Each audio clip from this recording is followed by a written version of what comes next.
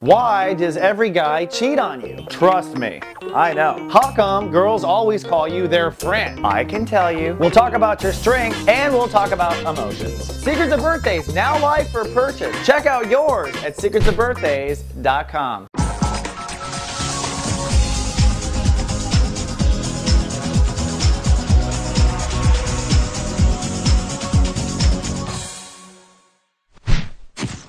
Hello innovators, welcome now to Thursday and thanks for logging in, Aquarius.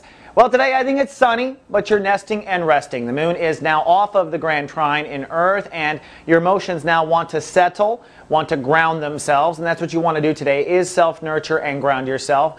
This is an excellent day to clean your house. I always tell people clean your house during this transit. You'll feel so much better. You'll feel fabuloso. If you guys know what that is, that's my favorite cleaning product, by the way.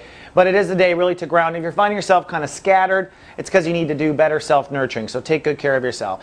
Now zip into that sun. We're now in chapter 3 of Sun in Gemini. There's no ruling planet today. So today is a day to hold space with what you know so far. As you know, the Aquariuses this month are trying to root back to joy in their life. Find the joy in your life. Find the romance in your life. Find the spontaneous creativity in your life.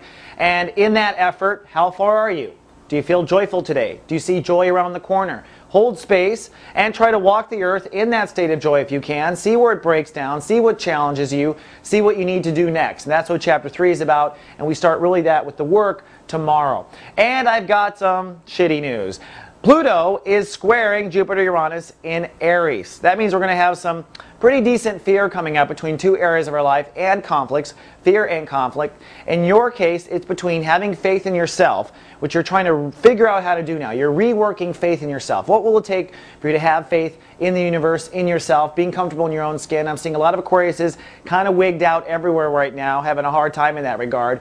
And then squaring Jupiter-Uranus in Aries, which is encouraging you to expand and innovate your intellect. So a narrow mind leads to a lack of faith. A lack of faith leads to a narrow mind. And the fears and the conflicts between the two need to be resolved. Now you'll probably have the most profound change when it comes to your attitude and your narrow-mindedness. And I know what you're thinking, Aquarius. I'm an Aquarius. I always see the big picture. I always see the greater picture.